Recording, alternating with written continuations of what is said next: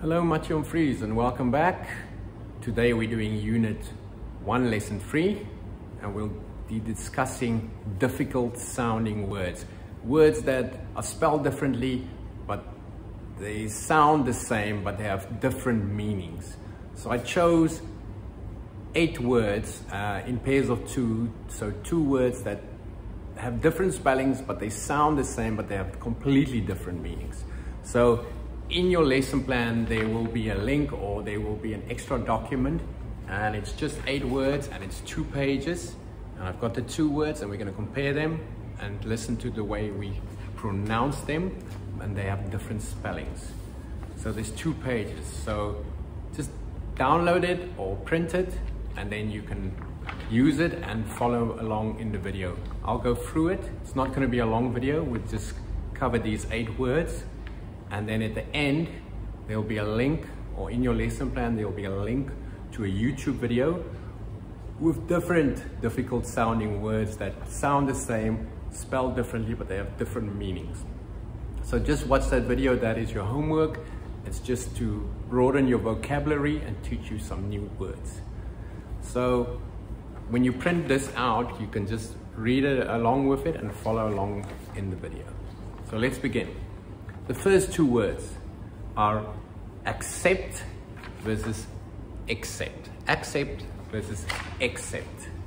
So let's see what they mean and what they are. So accept, A-C-C-E-P-T, means, accept means to agree to take something or to say yes to an offer or an invitation. So if your friend asks you, will you come to my birthday party, and you accept, then you say, yes, I will go.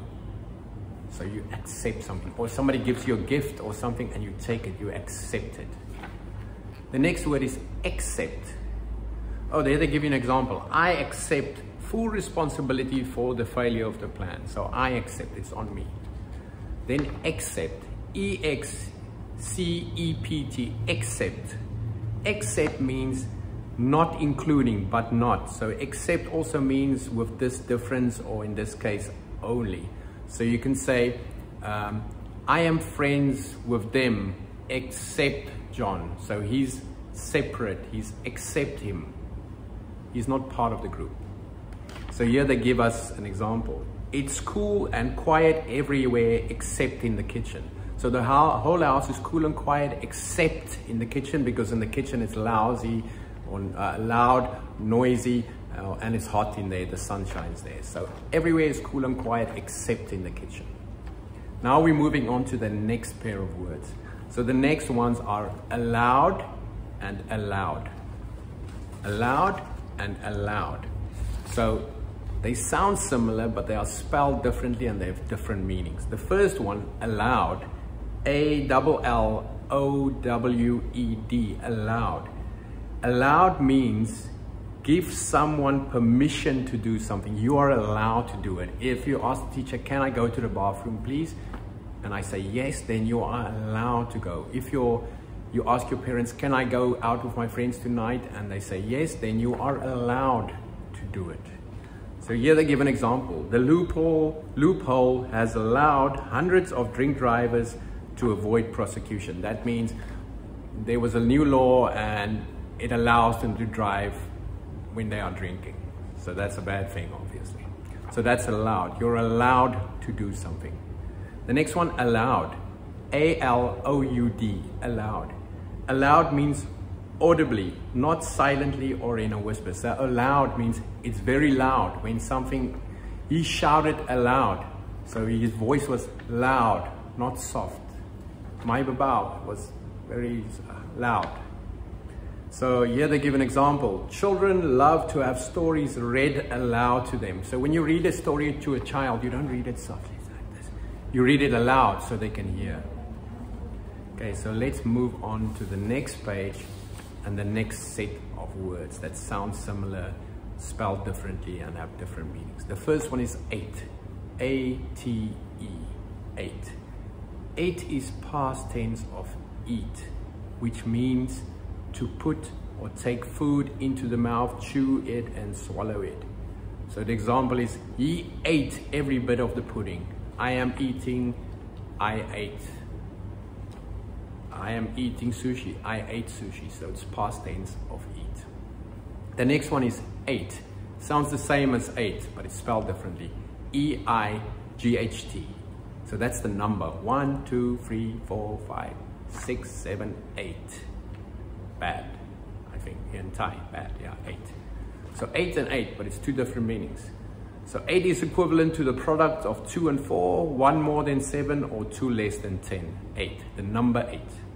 The two buildings are 8 meters apart. There are 8 students in the class. 8. Now let's move on to our last set of words that sound similar, spelled differently, but they have different meanings. The first one is break. It's break versus break. So the first one is break. B-R-E-A-K, break. Break means to separate or cause to separate into pieces as a result of a blow, shock, or strain. So the rope broke with a loud snap. So broke is the past tense of break. So break, you break the window, you break the glass. It falls apart, you break something. The next one is B-R-A-K-E, break. So brake means to make a moving vehicle slow down or stop by using a brake. You should not brake the car abruptly on an icy road. So brake is when you're driving a car, automatic cars these days, you have the gas and you have a brake. So you step on the brake, the car goes and it stops. You're braking, you brake the car. So that's brake. So brake, you break something like a glass or a window. Brake, you brake the car. Something that's moving is braking, it's gonna stop. So those are a set of 8 words that we went through that sound similar. They have different spelling and different meanings, but when you pronounce them, they sound very similar. So please download that form or print it, listen to my pronunciation of the words and see what they mean. So follow me along in the video with me. Then watch the YouTube video.